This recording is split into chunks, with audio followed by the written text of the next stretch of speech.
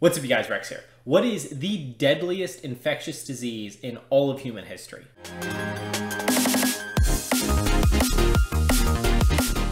Let's define what I mean by deadliest. I don't mean the highest case fatality ratio. That would be the actual mortality rate of people that get infected with the disease. I mean the literal number of what disease has taken the most human lives altogether in all of human history. If I had the magic genie lamp and could get rid of one microbe that would save the most human lives, what would it be?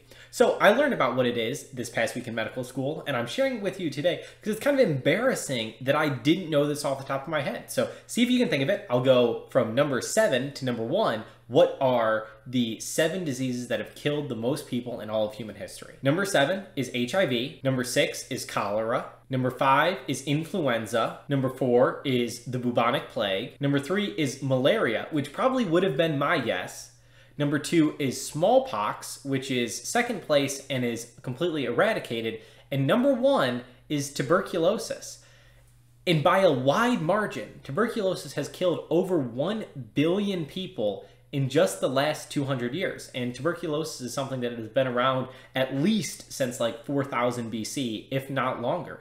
And it continues to kill a regrettable huge number of people every year. Current estimates say that in like 2019, 1.4 million people died from tuberculosis. So that gap between number 1 and number 2, smallpox, which has been eradicated, is continuing to grow. And even number 3, malaria, killed about 409,000 people, like less than a third of what tuberculosis kills each year as of 2019. And so that gap between number 1 and number 2 and number 3 is continuing to rise. And living in America, in a very developed country, we don't think about tuberculosis that much. I had to get a TB test as part of medical school, and maybe you've gotten a TB test as well and sort of thought like, tuberculosis, is that even a thing? Well, guess what? This is not just the number 1 killer of humans in all of history. In many years, with the exception of years like this, regrettably, where we have SARS-CoV-2, which has killed millions of people, regrettably, and counting still.